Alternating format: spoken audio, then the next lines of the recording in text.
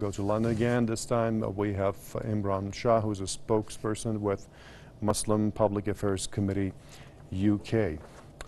Good to have you with us, sir. Again, we have some warnings that the situation is terrible, they're facing a disaster, blah, blah, but and also risk of collapsing that Cox's Bazar area regarding humanitarian response and that kind of thing, and mention of significant funding shortfalls and issues. But the question that still remains in my mind hanging for a long time is we're just hearing these, condemnations and warnings, stern warnings, serious warnings. But why should we have, like I just mentioned, continued international silence regarding the Rohingya?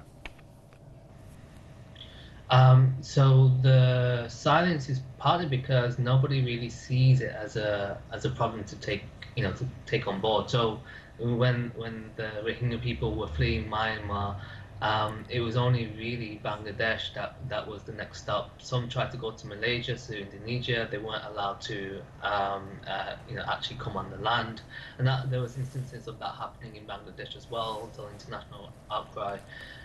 So really, it's a matter of whether nation states, or rather the leadership of the nation states, do want to actually deal with this problem. And for the most part, we see a similar thing with Syrian refugees. Almost no country apart from Turkey and some degree Jordan have been able to essentially willfully accept the Syrian refugee problem.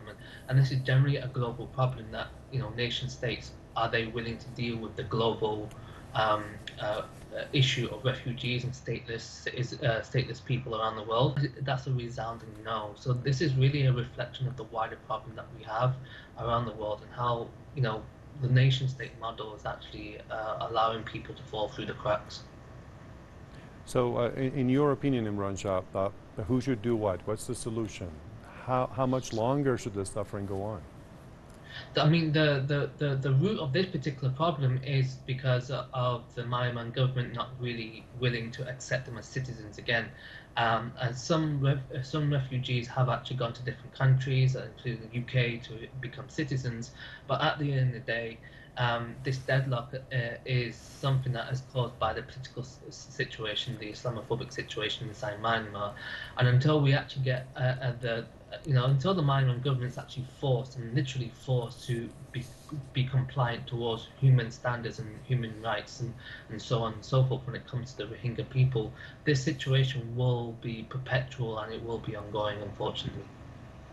All right, thank you for your comments. Imran Shah, spokesperson with the Muslim Public Affairs Committee UK, joining me from London.